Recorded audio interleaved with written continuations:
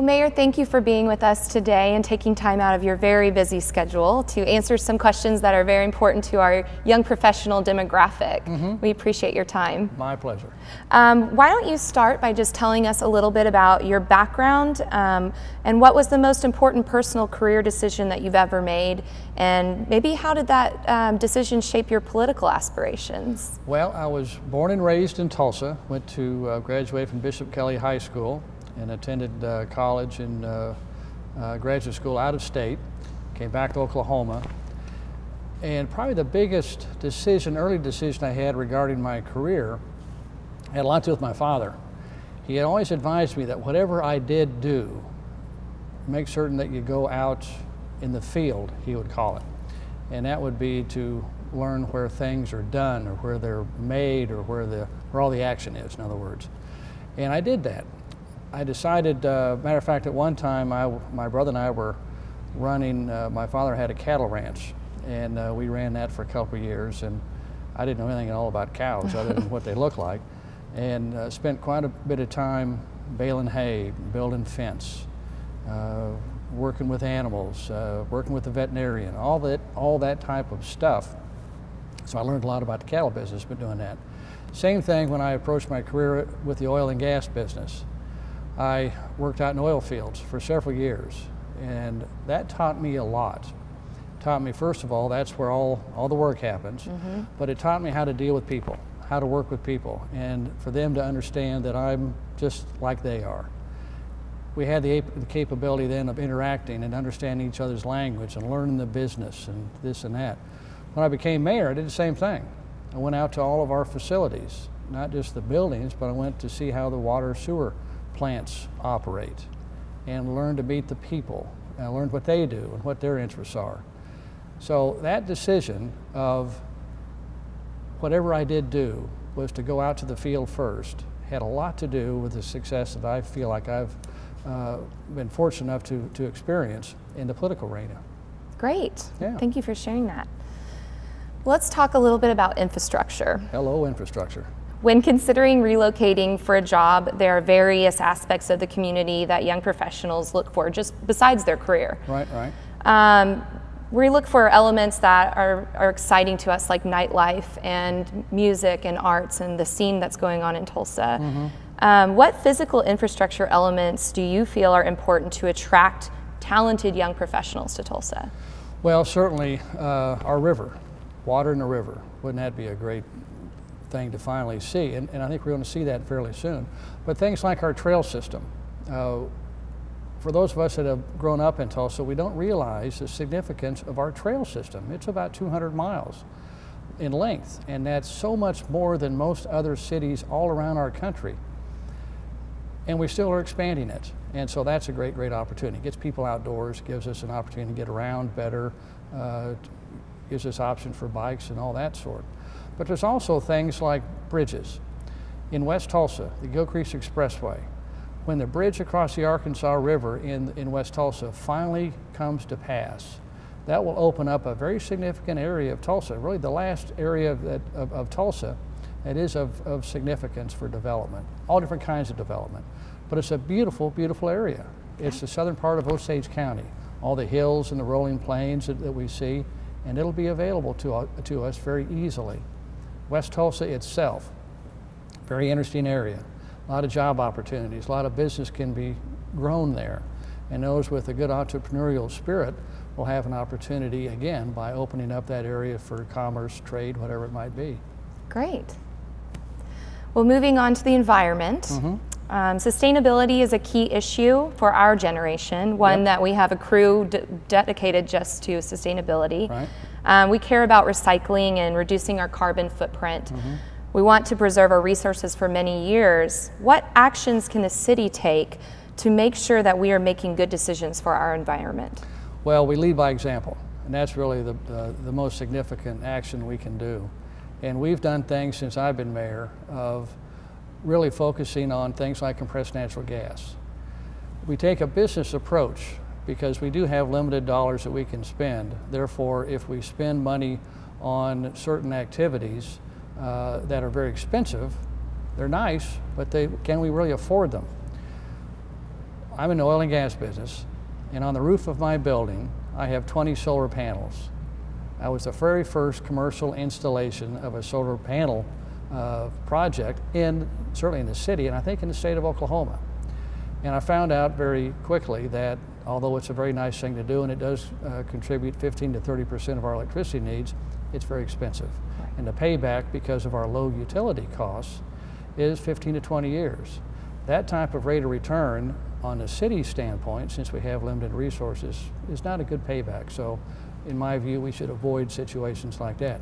Great things to talk about, but for us to be involved with it, not a good idea. Compressed natural gas, it's an immediate savings. The difference in cost of compressed natural gas equivalent to a gallon of gasoline is very significant. It's about $1.35, $1.40 versus $3, $3.25, $3.50 plus for diesel fuel. So that payback is immediate. That we are getting involved with in a big way. Our transit system, our buses are being changed over to CNG, but the same thing with our trucks, our automobiles. I have actually 2 vehicles in the mayor's office that are powered by CNG. So that's what we try to do. Very good. So on to YP engagement. Tulsa young professionals in the chamber are constantly getting involved with legislative issues and decisions at that level. That's how we help to grow our future in our city. What's the mayor's role in promoting and engaging the public to be more involved in the political process? Well, there are 2 or 3 things that we can do.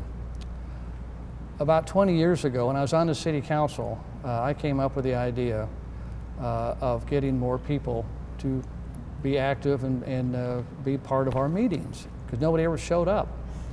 Well, we were having our meetings at City Hall, and it's very difficult for a lot of people to show up because they can't get out of work, they have things at home, et cetera, et cetera. So at my suggestion, we started going out to the city council districts to have our weekly meetings. And it was a little, for some reason, it was controversial at the time, which I thought it was pretty smart. So we started going out every month. We go to a different city council district, and that was really received very strongly, very well. And that started, I think, a process where people got engaged. So that was something we've done. While I've been mayor, we've done the same thing. City Hall in Your Neighborhood, a program that we instigated when I first became mayor. Going out to the community, asking them what they want to talk to us about. Because it's interesting, it's one of the few times that somebody really has an opportunity to have a direct contact with their public official. Right. Whether it's with the mayor or with the city council or both. And we've done both of those things.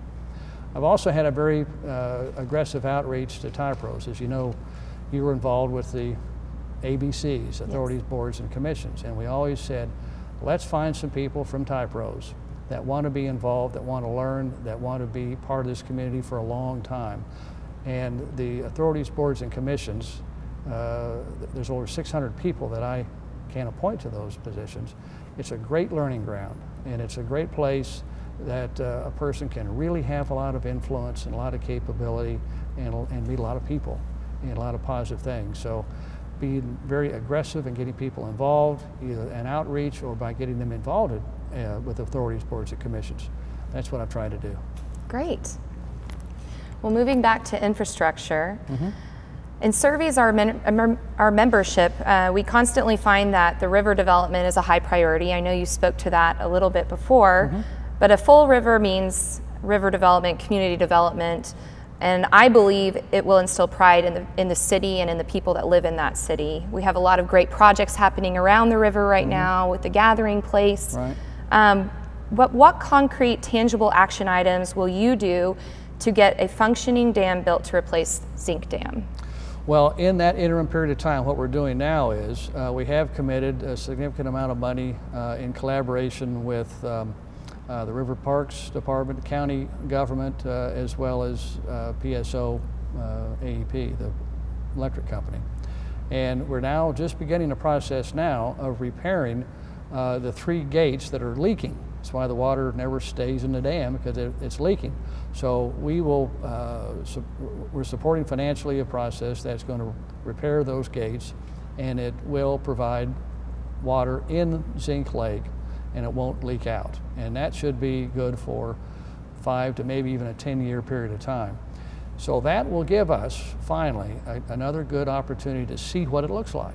So people don't have to just think about it, they can see it. Sure. And then at that point, we will again start a process of coming to see what we can do.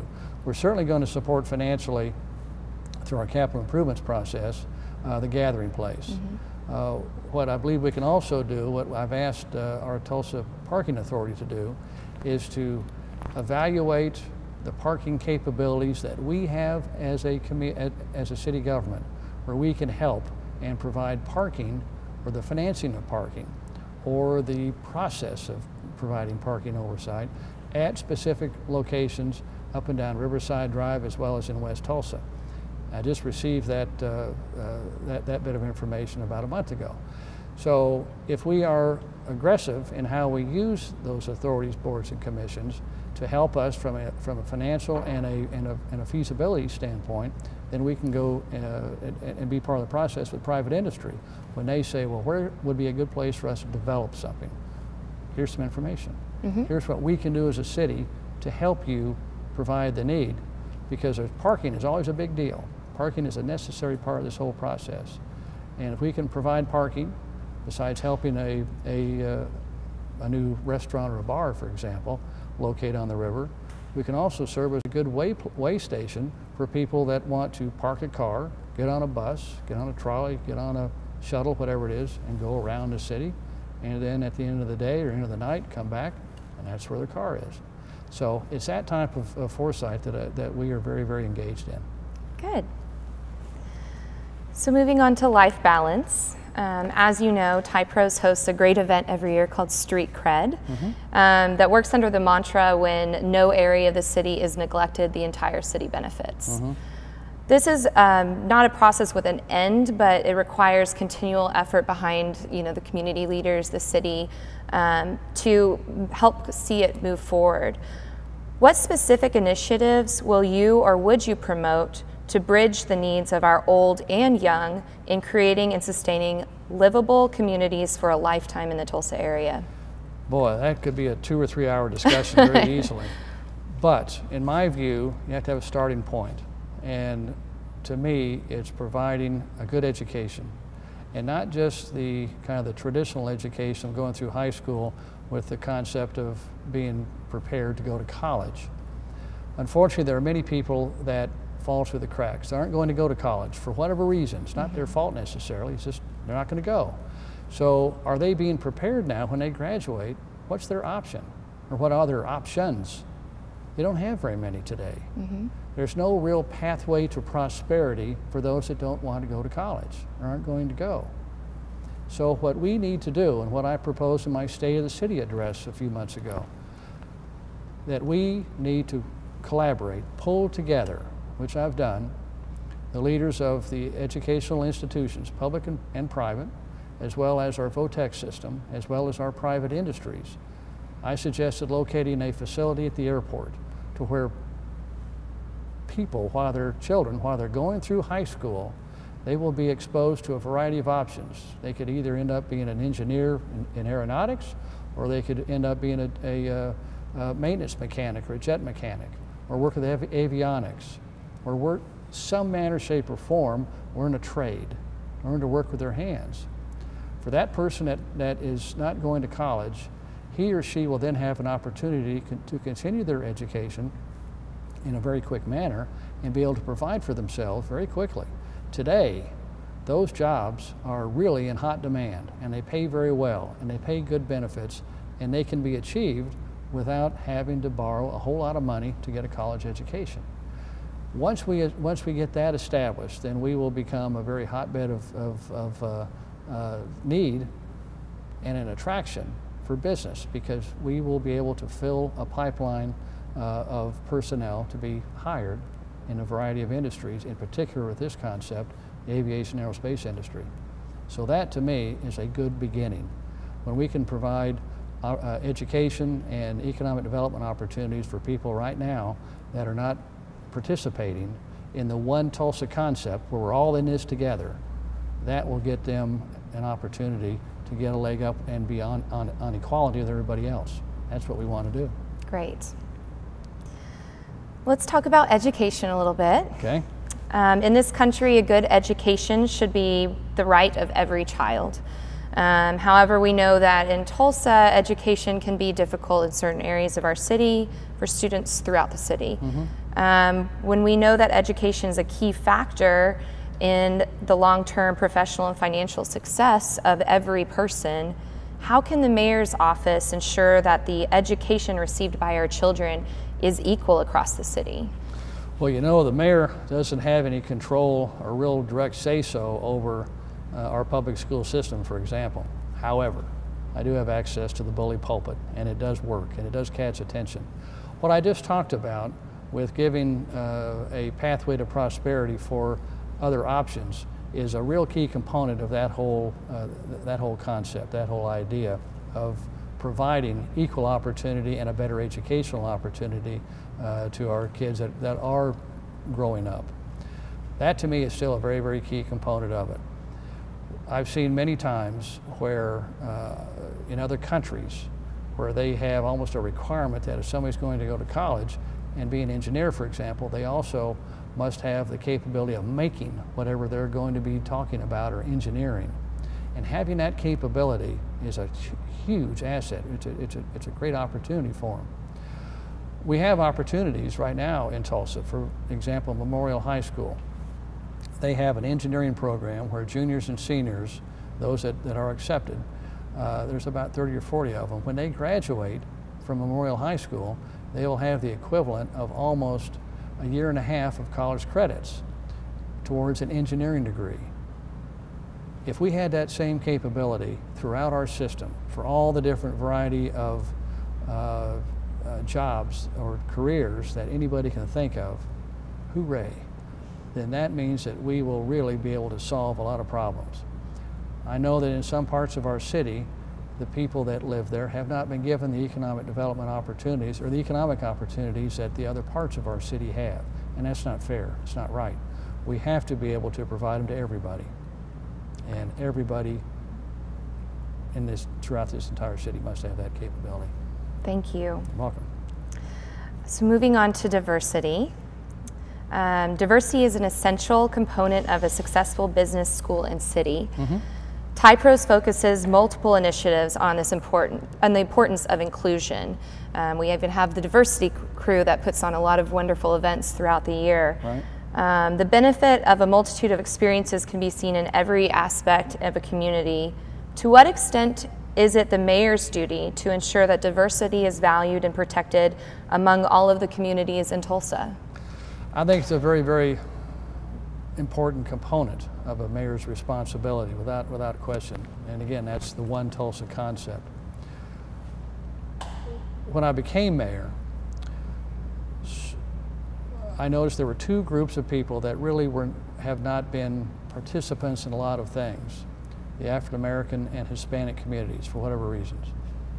I also knew that their social structure revolves around churches, community churches, local churches.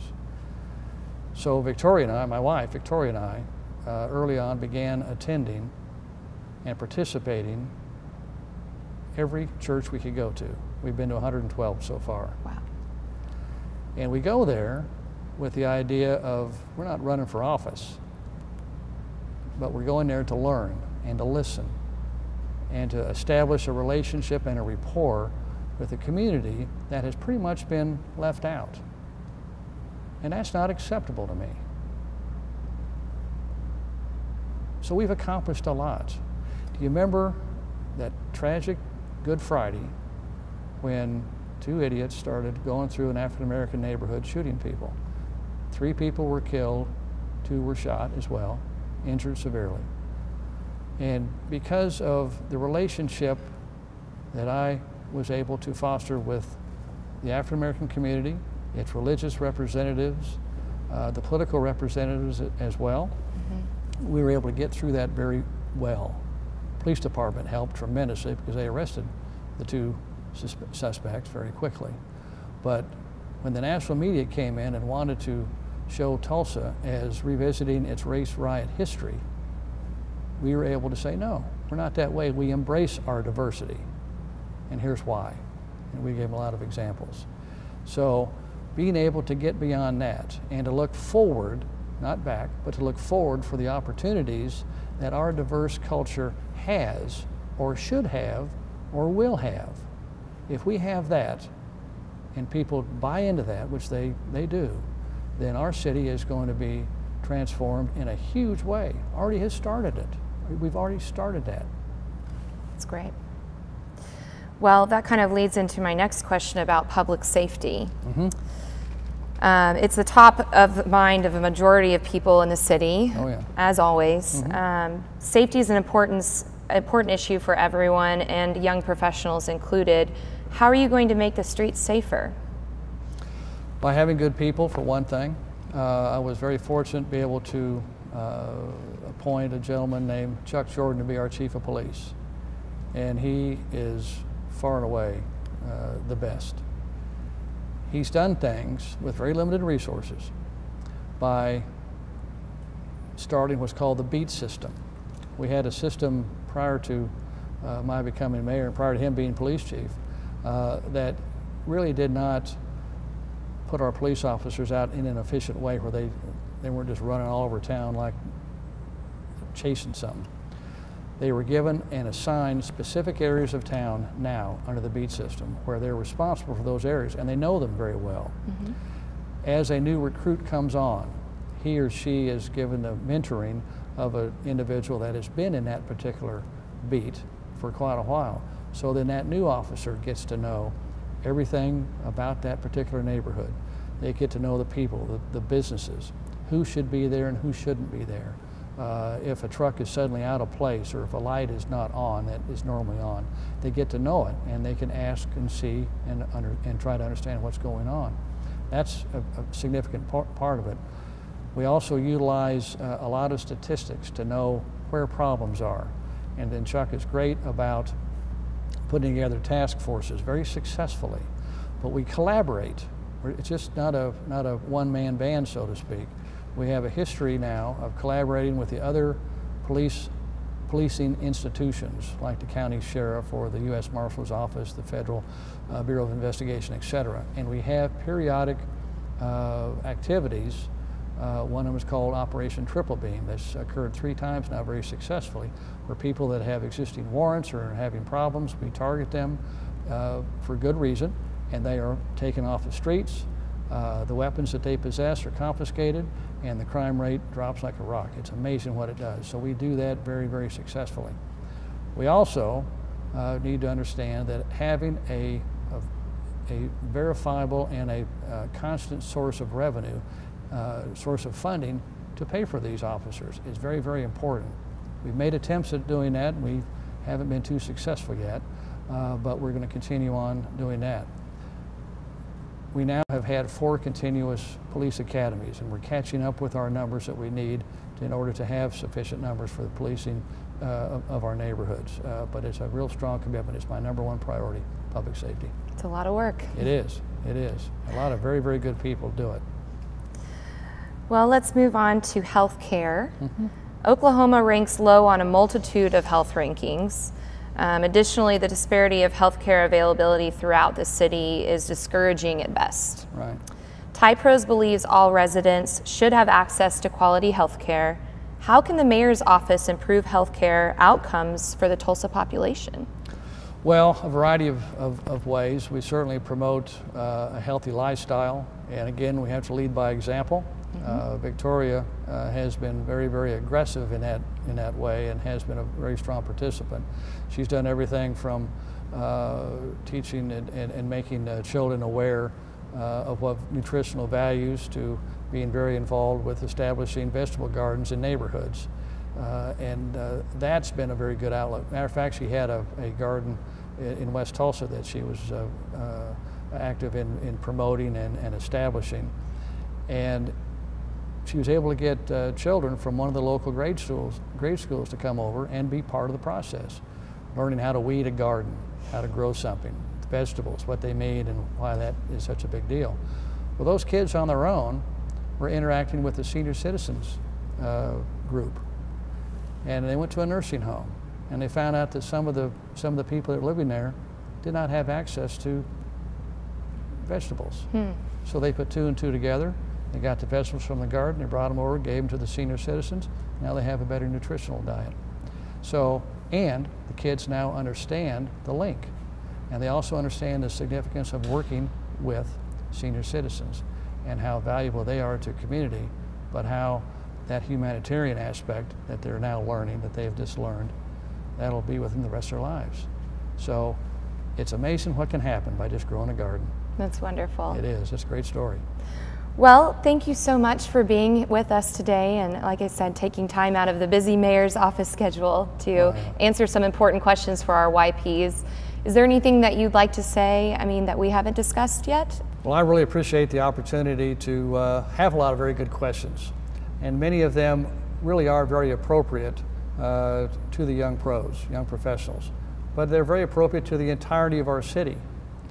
I mentioned the outreaches that I've had very successfully to encourage more people to be involved with our government, as well as being involved with appointed positions that I have the opportunity to appoint to. But I also know that the young professionals look to the future. What's in it for me? What can I do? What positive aspects of being in Tulsa can I count on for the next 10, 20, 30 years? When I was sworn in as mayor in December of 2009, I was the 4th mayor within 10 years, 4th different mayor. And that lack of continuity of leadership really is a detriment, in my view, to the successfulness of that 10 or 20 year period of time that we're thinking about. When a city has continuity of leadership, has continual leadership in the business and the political community, and when everybody works together collaboratively, as we have exhibited during my tenure as mayor, then we can be extremely successful. Look at Oklahoma City. Look what they've accomplished. Look at what cities like Austin, Texas have accomplished. Portland, Oregon, Louisville, Kentucky. There's all over the place, but they have continuity of continuous leadership and vision, where whatever that desire is and whatever the understanding of the community would like to achieve, everybody gets together. And we've done that numerous times since I've been mayor and had the pleasure of being mayor of the city of Tulsa. We work extremely well with the county leadership. We work extremely well with the county government. We have several cities and towns in and around the county of Tulsa that we have now established a very positive relationship, and has allowed us to collectively approach a lot of issues very collaboratively. We've even done things with the county where we used to have duplicative services. We both did the same thing. Well, we got together, figured that out, and we got rid of one, kept the other, and joined them together. We both serve the same taxpayer, you, so why not do that sort of thing? Make government run more efficiently. I'm in the oil and gas business, and I understand job creation and economic development very well. That's why I ran for this office. And that's why I want to be reelected, so I can continue on our economic job creation success. Can you imagine what it's like when you see somebody that has been given the opportunity to have their first job? The hope that they had in high school, that each of you had in high school, has now been realized, where they have hope for the future, not just for their future of having a job, but they see hope that they'll be able to pursue whatever they want to do because of that job. I've had the real honor of being able to provide that, to help provide that for 9,000 people in the past 3 or 4 years in the city of Tulsa alone. And I want to continue that. November 12th is the election date. Please vote for me, Dewey Bartlett, for my re-election, to continue on the continuity of purpose that we've exhibited so far, and we can help you make certain that your next 10, 20, 30 years is going to be well spent in Tulsa, Oklahoma. Thanks a lot.